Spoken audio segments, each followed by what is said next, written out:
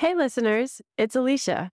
I'm so excited to be back sharing brand new interviews with some of the dance world's most accomplished and groundbreaking artists. Before we dive into today's episode, I want to let you know about a small change we're making here at Moving Moments. Going forward, we'll release new episodes on the first Wednesday of each month. The good news is, the show isn't changing. You can expect the same candid conversations, just on a new cadence. To ensure you don't miss an episode, follow Moving Moments in the podcast app you're using right now. Just click the button at the top of the show's page that says follow. Okay, now on to today's conversation. Thanks for listening. Principal dancer with American Ballet Theatre, Calvin Royal III, is the third African American to hold his role in the company's 85-year history. After a late introduction to formal dance training, Calvin found his place at the bar and worked tirelessly to catch up to his peers. He never loses sight of his early beginnings and sees his position as a great privilege that comes with even greater responsibility. Just because I'm a principal doesn't mean that the journey ends there. It's how you carry yourself in the day-to-day. It's how you greet the pianist when you walk in the room who's accompanying your rehearsal. It's how you find 5 minutes to chat with a younger dancer who might be having an issue.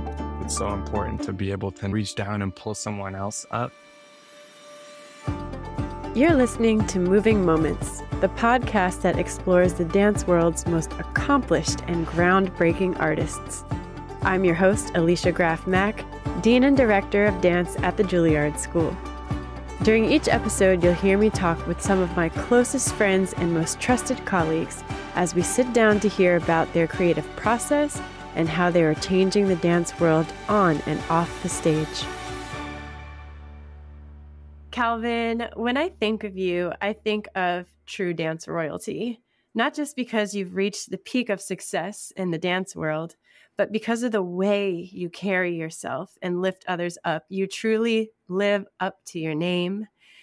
Where do you think that carriage, the way in which you walk in this world, where does that come from? Well, first of all, thank you, Alicia, for having me on and for that beautiful introduction. You're like dance royalty to me too, so the feeling is definitely mutual. I think having the last name Royal comes with a lot of expectation. I was very blessed to grow up surrounded by my family, my teachers, and just a community of resilient, hardworking, kind people. And I think that a lot of that rubbed off on me from an early age. You know, each of them in their own way nurtured me, encouraged me, no matter what it was that I wanted to do. So like my parents, for example, when I expressed this interest in the arts and dance and music, it was never a question of why, but how can we make this possible for you to spread your wings and explore? And I think that having that support and encouragement from early on allowed me to carry myself through the world in a way where I could enter a room that maybe I didn't always see myself represented or be the only in some cases and not feel intimidated by that, but that I was just there to learn as much as I could and explore and find ways to express myself. I always say that it takes a village to raise a dancer. And it's so beautiful that your village started with your parents, which is not always the case for dancing artists. Mm-hmm. Can you talk a little bit about where you're from and those early beginnings and when you found yourself in motion? Yeah, so I was born in Fort Stewart, Georgia. My dad was in the Army, so from the time I was born, we moved around every 2 years to one military base to the next Army town. And my mom, when she had my brother and I, she was a stay-at-home mom until we went off to school, and then she got into social work and was helping to place kids with families, foster families, and adoptive parents. So I had her as sort of a role model to see what it was like to care for others outside of your own family. But yeah, I grew up just kind of one state to the next in the South. And my parents actually separated when I was about in the first grade. So my mom, my brother, and I, we moved to Florida to live with my grandma on my mom's side. And my grandma was sort of like, there was always music, gospel music, soul. She loved classical music and opera. So that was sort of like being at home. We were always immersed in all of that goodness. And dance, actually, when it came into my life, I was about 8 years old. I was home after school one day and I saw this ad on TV for an audition for the local community project called the Chocolate Nutcracker. And I remember seeing it and just wanting to be part of it. So I called my mom and I told her about it. And she's like, okay, well, we'll take you this weekend. So I went to audition for the Chocolate Nutcracker. Wait, I have to stop you. How much dance had you done before this audition? It sounds like I hadn't done a single step. But there was something about the way that this ad was on TV. It had like a montage of past years dancers doing hip hop and jazz and West African dancing. And when I saw it, I was like, this looks so cool. I want to be there. I want to, be in the room. Even if I don't get in, I just wanted to kind of be around it and see what it was all about. And so my mom took me and I auditioned for the Chocolate Nutcracker. And I had gotten in, I was about 8 years old when I did my first audition. And, I got into the production and it meant every weekend from probably 10 in the morning till 5 at night, there were rehearsals for the production. And I just fell in love with feeling like I had this purpose in a way and that it was fun. And I got to express myself. I got to move across the floor to drum beats and jazz music. It was just so much fun. And that's when I fell in love with dance. Wow. So from that first experience, that was quite a formative first experience where you felt a sense of belonging in the room, the music, the energy. I can imagine young Calvin in this room, just like wide-eyed, trying to soak it all in. So then what happened from there? Because obviously you had so much more room to grow, so much more capacity to fill that love and that potential. What happened from there? Yeah, so I did the Chocolate Nutcracker for a few years consecutively, just falling deeper and deeper in love with moving and dance and music. A friend of mine had a piano at his house. I went over to his house one day after school. He had a piano while I was playing on it. And when I went home, I was like, Mom, I really want a piano just to learn how to play it. I was like fascinated with the piano. And my grandma, who was sitting on the couch, she got wind of this. And that Christmas, she bought me a Yamaha keyboard. Wow. And that was I just took off with music. And I was doing both the Chocolate Nutcracker and just in my room after school, after homework, just playing on the piano. And then that led to being enrolled in a performing arts middle school where I was studying music. And then when it came time to audition for the High School of Performing Arts, I had auditioned for both music and dance, since that was sort of like the thing that I had going on at the time. And I got into the dance program in high school, my freshman year. And that's when it became more real. Like I was actually part of a program where I was training and studying seriously to learn the fundamentals of classical ballet and modern dance. We did Horton and a little bit of Graham and stuff like that. So those earlier years, discovering, learning about dance and loving it led me to training more seriously in high school. That's beautiful. I always think how you come into movement and fall in love with movement is so important to how you continue into your professional career. It's so important to hold on to that childlike innocence and joy to maintain a very serious career. Do you have any thoughts on that? Now, as you know, I've been a professional dancer for over a decade now, and I feel like it's moments where I feel the most challenged and like pushing myself to get out of bed, or, you know, not really feeling it that day or a particular day. And it's on those days where I just say, you know what, I'm just gonna just have fun today. I'm just gonna let it go. I'm not gonna focus so much on the technique or the things that are not working, and just kind of find that, like you said, that childlike approach to it. And it's in those moments that it frees you up because there is none of the baggage that we put on ourselves sometimes, trying to be and to be perfect and to achieve all of these things that we obviously are working towards and working on. But it's so important to not forget that love and that fire that came from the beginning. It fuels you even later. So That's right. That's right. yeah. So what I'm hearing is you didn't actually really like set your two hands on that bar or figure out all of these various codified formulas until you were in high school. Yeah. How did you have such a quick capacity to learn? And what challenges did you come up against in those very early years in your high school training? It wasn't easy. I can't I imagine. mean, I remember those mornings at freshman year because I lived basically on the other side of the county. So I would get on the school bus at 5:30 in the morning and bus to St. Petersburg to the Performing Arts High School. And ballet class was 7:05 a.m. when the bell rang. The sun wasn't even up yet.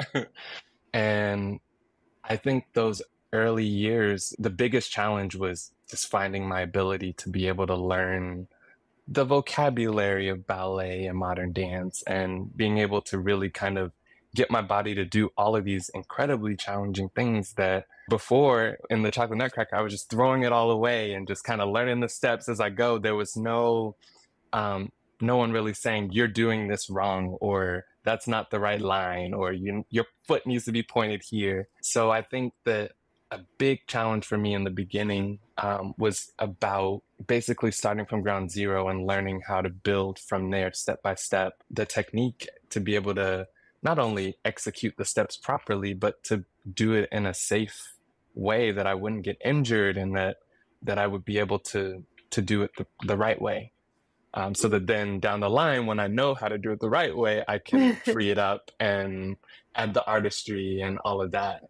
Yeah, all those small steps that many of us, we've learned from a young age. You know, I have two small kids and my daughter is like really into dance. And it's so interesting to see how you just start. Like, how do you start with just learning how to turn out? And every time you move, you point your foot. Like there's so many things that that are part of the language that are just not natural, you know? So I would imagine I can't imagine how challenging that must be from an older age to get started. But you had the love, definitely. Yeah, And your dad already performed and already auditioned. So it was clear you had the talent.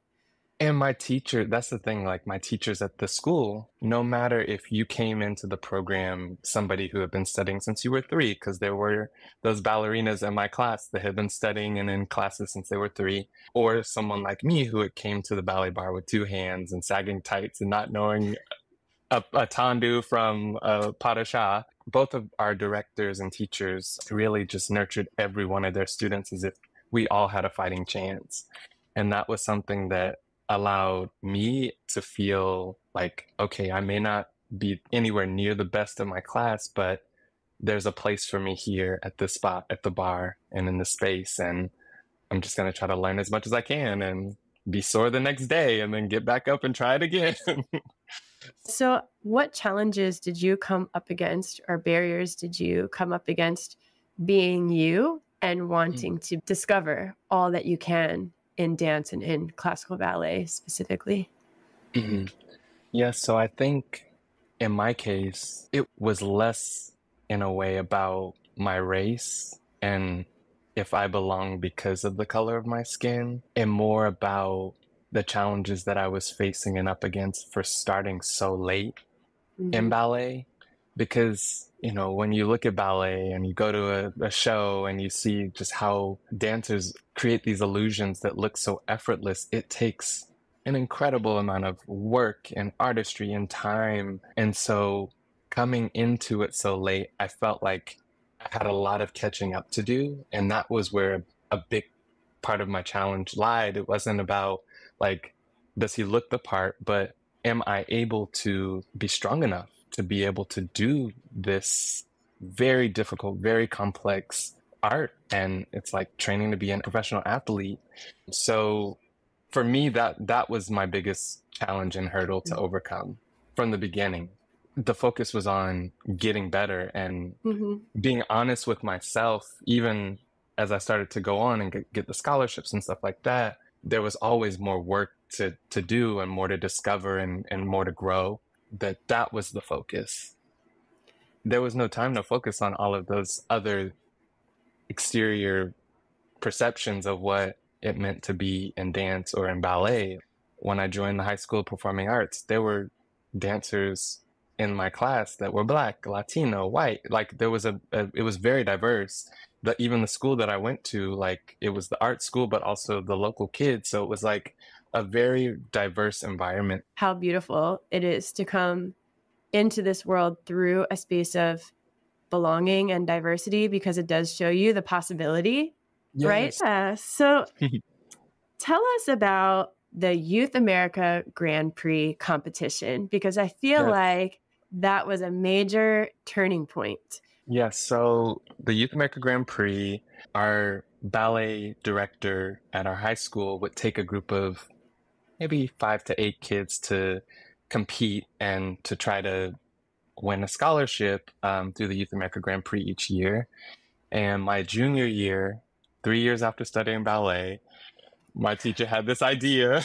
I just have to laugh. This is crazy to me. I know. I thought it was crazy too, but I was like, I'm going on this journey. I'm just gonna take the wild ride. She took a group of us to compete in the regional YGP in Orlando. And at that competition, I had placed third in classical and contemporary. And so those scores allowed me to compete in New York at the finals for more opportunity to potentially win a scholarship to a training program for the summer or year round. And so we went to New York. It was me and a few of my classmates. I did the competition and I placed for the final round. And during preparation for the final round, they had this tiny studio at the MLK High School. And I was in the studio with my modern teacher. We were working on my contemporary solo to present for the judges for the final round of the competition. And I remember this competitor kind of eyeing me up and down from the corner, and he comes over to us like halfway through our little mini rehearsal in the studio. He's like, "You're competing in the final round?" And we're like, "Yeah, we're getting ready. You only have a couple more minutes." He's like, "You can only do classical variations in the final round of the competition." Something that we didn't get the memo on. So I'm here for like rehearsing my contemporary solo. My modern teacher left the studio to try to find my ballet teacher to let her know that we needed my classical costume that was downtown at our hotel. They had to reach out to the people of the competition to let them know that they were going to bring the right music. And it was like I switched gears and I had to it was Swan Lake Act 3 Prince Siegfried solo that I needed to get ready for the final round of the competition. And so they were able to push me back in the line of competitors so that, we could make the switch. And so in rehearsal, I'm in the studio, the costume comes, I put it on, I'm rehearsing, and then I go down to my knee for the final finish and I skin my knee open. So I have this like blood stain on my white tights. White tights. Right before having to go out for my final round solo in front of the judges. So I go out, they call my number, I do the solo. When I come off stage, I leave the backstage area. I see my teachers running around the corner. Like, I was like, oh my God, did I just mess up? Did I screw up really bad? Was it really bad? Did they see the blood stain? And they told me that halfway through my solo, 2 of the judges got up from the judges' table trying to find my teachers. And those 2 judges were the directors of the ABT-JKO school, and they had wanted to offer me a scholarship to come to ABT to train at the school in the fall. Which was, I was just so shook. This kid will give blood, sweat, and tears. I was so shook. I'm sure they saw your amazing potential. You're such a bright light. And I can't even imagine what you were like at that age. I'm sure they were like, I'm snatching up this kid. We're going to continue his training. That's so amazing. It was really such a incredible, wild experience. And yeah, I'm just so thankful for that moment because it just sort of changed the whole trajectory for me, getting that scholarship and moving to New York my senior year of high school, finishing school in the city and taking the train downtown and going to ballet class at ABT. Well, I read the following quote from Media Magazine about 5 things I wish I was told. And this is your quote.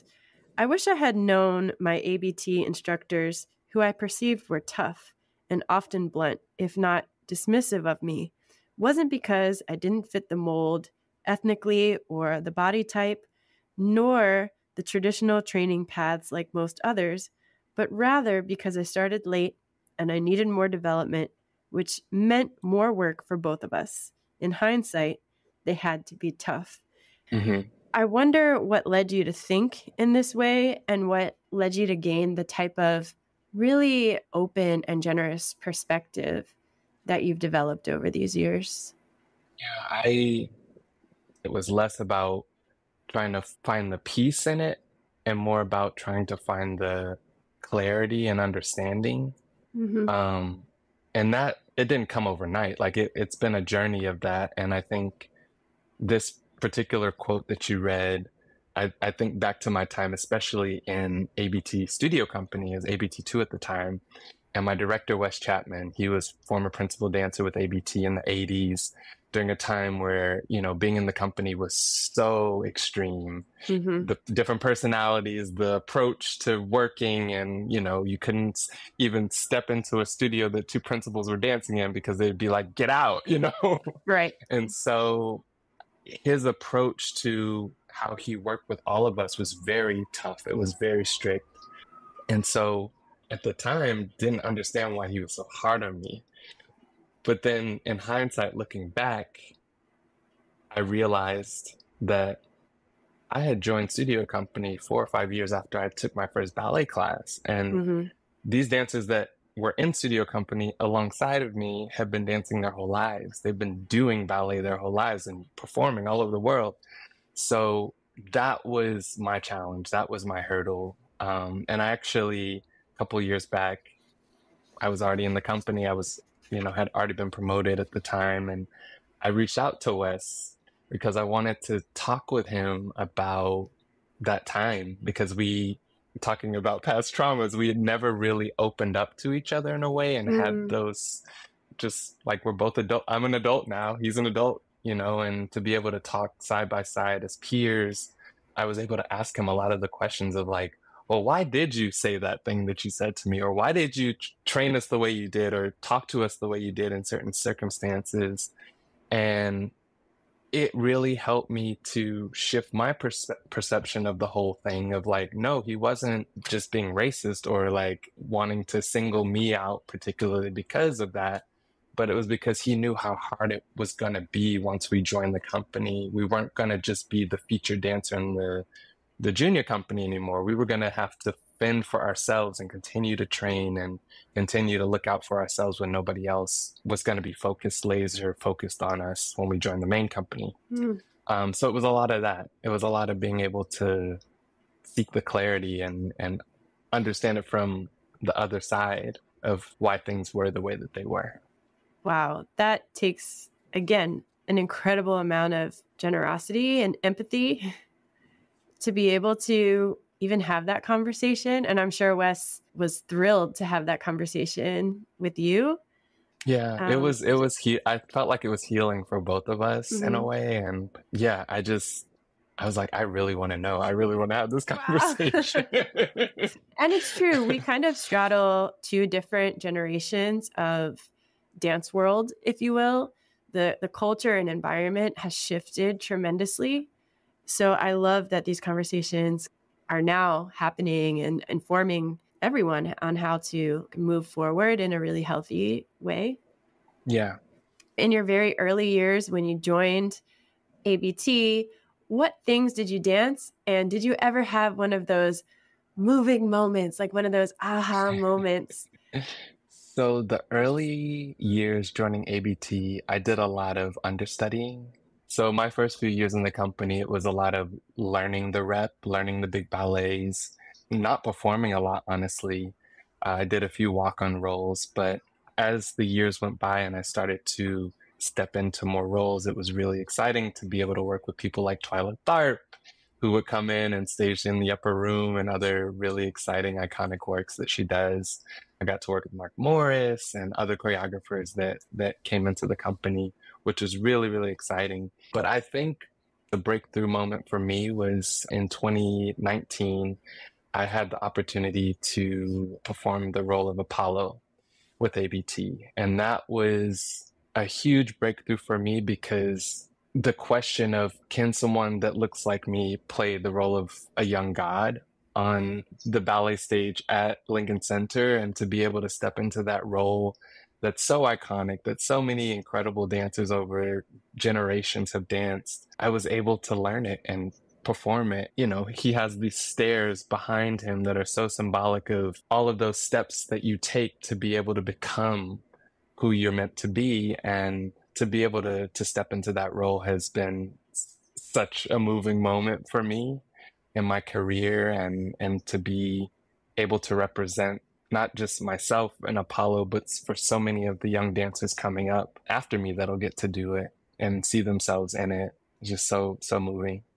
I did not get the opportunity to see you perform, but I did follow the whole journey because you're really present on social media, which I love, but also in the press and everything. That was such a watershed moment for all of us to cheerlead and experience and witness. And you are so fitting for that role with not only your skill set, but also who you are, your character, what you bring. It's perfect for Thank you. Being a professional dancer, there's so many glamorous moments, but most days I call it your grace and grit days. Just digging a little deeper, being a principal dancer of a world-class company like American Ballet Theater, you hold so much responsibility in your hands and so many people are looking towards you.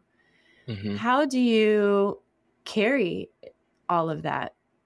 I've always looked up to principal dancers who especially weren't just the best technicians or artists on stage, but the ones who were able to connect with people at every level. And I think that that's something that I try to remind myself of, at least, is that just because I'm a principal doesn't mean that the journey ends there. It's how you carry yourself in the day to day. It's how you greet the pianist when you walk in the room who's accompanying your rehearsal. It's how you find 5 minutes to chat with a younger dancer who might be having an issue that they're trying to sort out.